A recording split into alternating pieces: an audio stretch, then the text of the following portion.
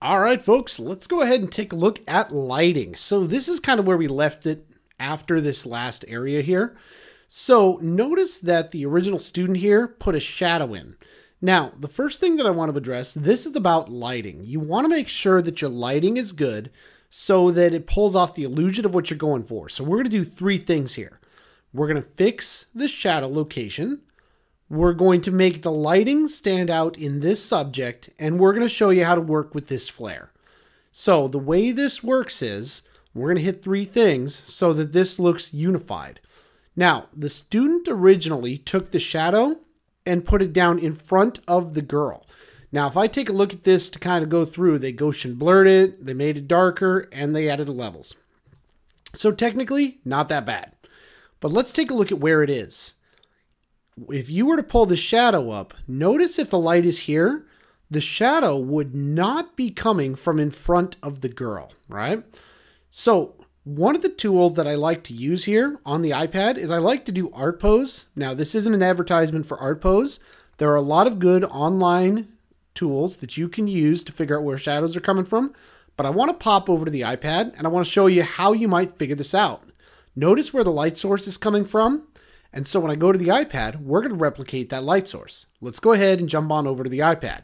All right, gang, this is a program called Art Pose. And again, I don't endorse it, I just use it.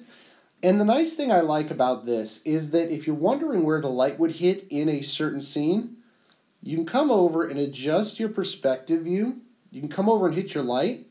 And now you can adjust the light in a variety of situations. So you see how the light is now coming from the left-hand side, similar to where our image was. And the nice thing also is, if we wanted to look at how this light would affect the figure, we can go ahead and using Art Pose here, we can model the figure to an area where it's relatively close to what we're going to experience here. Let's go ahead and move that back.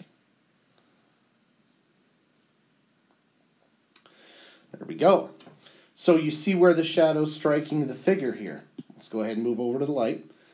So the good news is, where should that shadow be? Now, as I move the light back and forth, closer and further, we're going to want to put the light pretty much coming out this right-hand side, okay? So just a different way that you could use some tools to kind of help out. All right, let's go ahead and pop back over to Affinity Photo. All right, so knowing what we now know about the iPad, let's go ahead and move her over here. Let's go ahead and put her behind this girl here.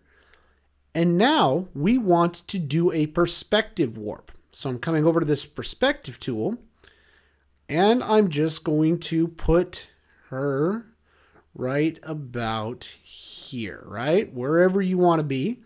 And then you want to taper her into those feet, right? So I think that I'm pretty good there. Let's go ahead and apply. All right, that looks pretty darn good. Now, if it looks a little bit heavy, you can always either change the blend mode or you can drop this down. I think for my money, I'm going to add the Gaussian blur. I'm going to crank this up and I'm going to go to about 300 pixels in terms of a blur.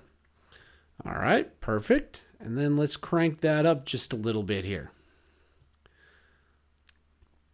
All right. So that's a nice, easy way to fix the shadow. Now we're kind of going in the right direction. Now, around her feet, I want to come over here. I'm going to grab an ellipse. I'm going to go ahead and put this ellipse over here. And then what I'm going to do, I'm going to drag it down below the girl, just like that. I'm going to go ahead and I'm going to apply a Gaussian blur layer, just like this. I'm going to crank it up until that kind of disappears. And I'm going to attach it to the ellipse. Now, why is that ellipse still hanging out? It's got a stroke. Let's kill the stroke. No stroke. Now, let's see what we got here. We need to add more Gaussian blur. So, come over to the ellipse, Gaussian blur, crank that bad boy up until it's not a thing anymore. And then, if you're having problems, you can go ahead and adjust the intensity of it, or you could even change the blend mode of it. Okay? The goal is here to initiate the shadow here and then move it here. And because it's an ellipse, we can constantly be moving it until we feel that we've got it quasi-right. Now it's a little bit, let's go ahead and crank up the Gaussian blur a little bit more still. Let's go to 200. All right. Ooh. All right. That looks pretty good. All right. I'm going to crank that up a little bit.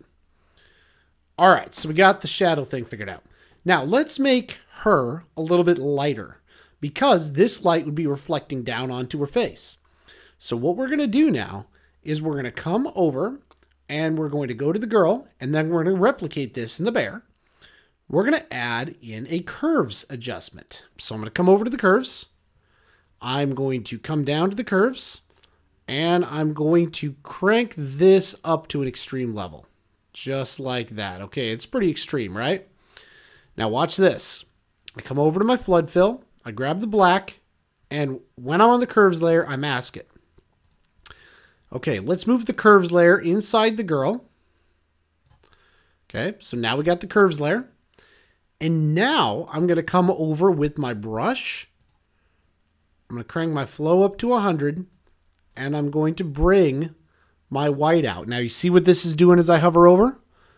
This now is going to allow me, in the areas that I think should be white, to go ahead and increase that area. So it's bringing that lightness out. And because it's a curves layer, I can always adjust it anytime I want to kind of make it match.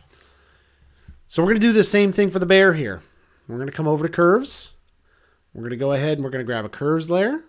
We're going to crank it up to an insane level, just like that.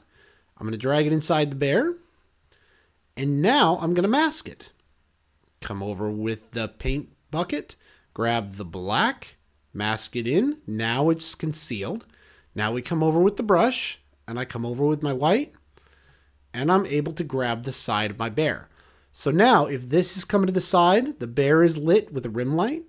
She's got half of her face in light, which is going to really go well for the feedback. So now she's got this part of her face in light there. And now what we're going to do, one last thing, we're going to show you how to work with this flare. We're going to come down here. We're going to duplicate the flare layer.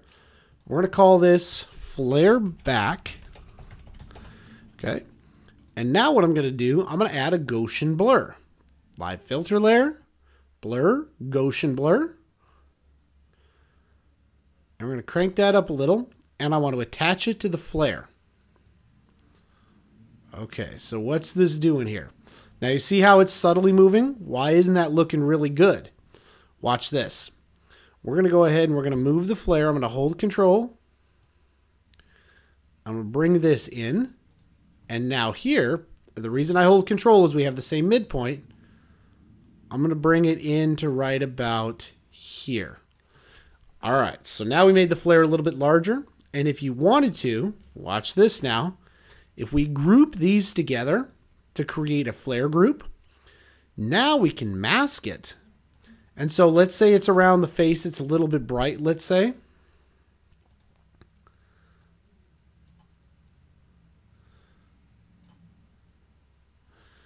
We're going to go ahead and we're going to, actually, let's do this. Let's do it this way. I'm going to bring these up. I don't like what the group did to it. Okay, we're going to delete the group. And I'm just going to go to the flare back. And I'm going to rasterize. And now I'm going to mask out the flare back. I don't know why the group decided it wanted to do that, but it did. I'm going to use a radial mask. I'm going to come down here.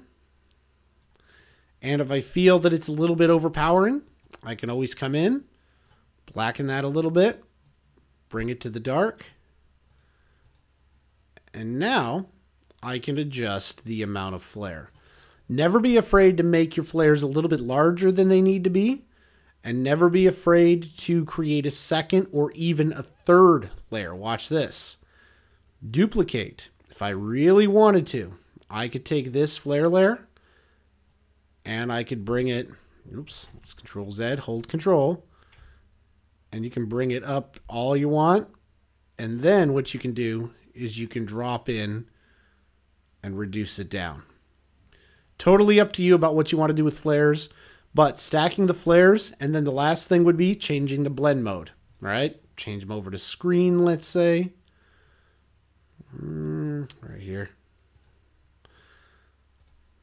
Change that over to screen. All right, that's actually really good flare.